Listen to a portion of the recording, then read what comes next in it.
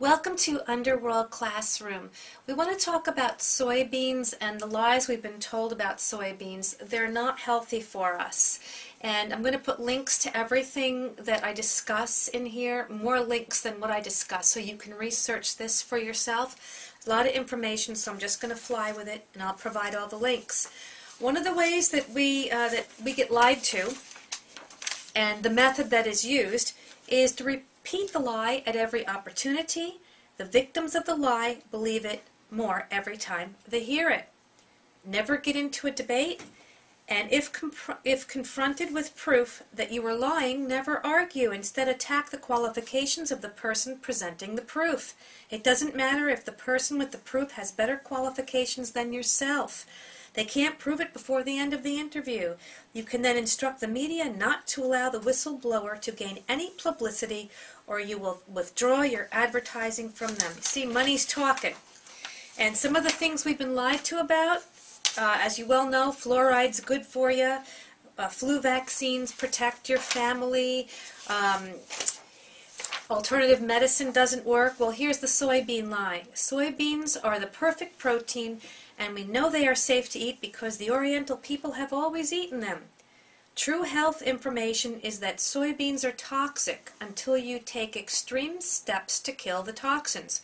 The Oriental people ate fermented soybeans, which were prepared after the toxins had been destroyed. And Monsanto doesn't bother destroying the toxins before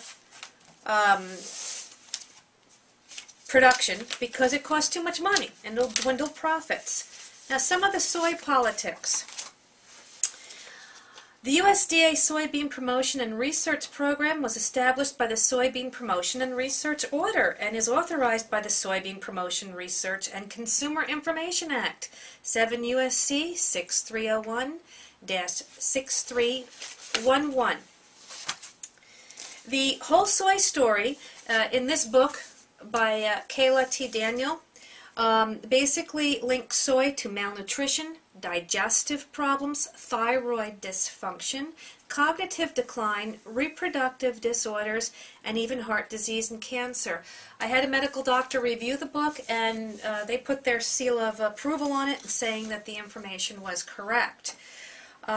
Soy lurks nearly in everything these days, so check your cupboards to make sure that you're not getting exposed to some of this. Why is this important? Soybeans contain a chemical that inhibits trypsin, T-R-Y-P-S-I-N, which is responsible for digesting the protein in soybeans. That means that although soybeans contain a lot of protein, we can't absorb it. Fermented soybeans make the protein available. Genetic modified soy, according to Monsanto's own tests, soybeans that, like Roundup, have 29% less of the brain nutrient called choline and 27% more of the trypsin inhibitor than normal soybeans. That means that gene-modified beans have less of the good stuff and more of the bad stuff. And this stuff causes Alzheimer's, vitamin A deficiency, hyperactivity in adolescence, and thyroid damage, thyroid cancer. And how do you treat that? Radioactive iodine, which is interesting considering that's what we're trying to avoid from the nuclear fallout. Little Miss Chatterbox had a blog here that talks about and summarizes some of the adverse effects of what's wrong with soy. High levels of phytic acid, this blocks mineral absorption. These phytates cause malnutrition. They cause malnutrition. High levels of enzyme inhibitors, which means you can't use the protein in soy or the foods you're eating with it. Hemagglutinin, which is an inhibitor of oxygen uptake to your cells. Eating soy causes an inexplicable loss of vital minerals like copper, calcium, iron, magnesium, selenium, and zinc, even if you're getting enough of this stuff. Soy protein isolate is acid washed in aluminum. Alzheimer's. Soy-eating vegetarians have a 5-fold chance of giving birth to children that have birth defects. And also children that are fed soy formula have a high level of manganese, which causes brain defects.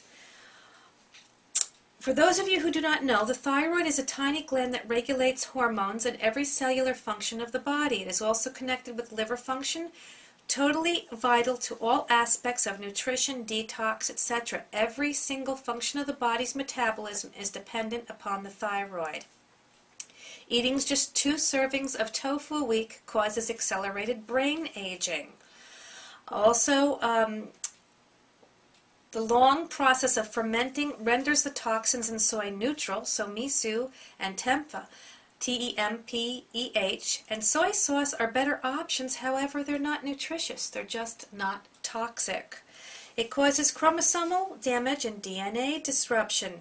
The nitrosamines are often referred to as cancer-causing chemicals. So soy doesn't prevent cancer, it actually causes it. Vitamin D deficiency. And also the body can't use the B12 in soy. It's a complete protein, right? Wrong.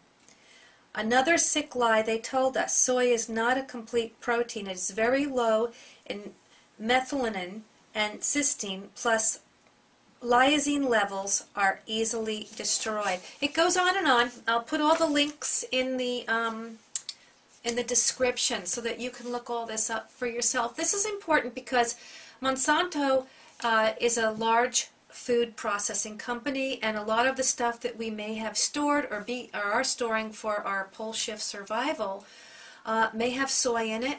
So check your items, check the links I put, verify it for yourself, and be healthy at Underworld Classroom.